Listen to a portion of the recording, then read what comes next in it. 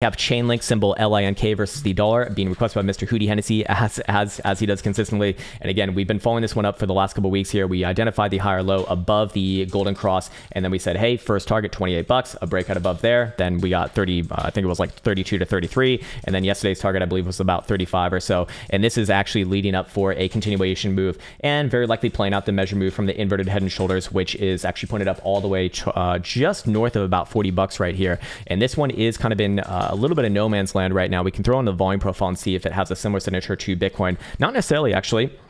In fact, this one's kind of all air above this current level. So this one can actually rather roll on the higher term timeframes. Do you see good volume on that last up thrust and closing on new highs on the rally as well? That's typically a good sign. 3-day did close yesterday and did close above the range highs. Very, very, very, very good signature right there. I do expect that this one does go higher from this region. Now, short-term timeframes, do we see a bit of a pullback? I mean, of course, there can be an ebb and flow on this one, but I wouldn't necessarily be looking for anything too much of a red flag on the higher term timeframes, especially as long as it's above $33. But even then, that wouldn't necessarily destroy a daily trend. Below about $30 even is where I start to get a little bit of cold feet with this one. Until that happens, short-term time frame downside moves are probably just ebbs and flows, creating higher lows.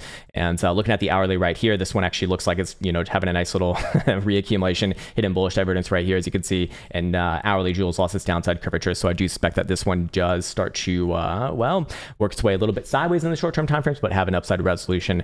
Let's see. I believe we probably would have a signal over here as well. Let's see.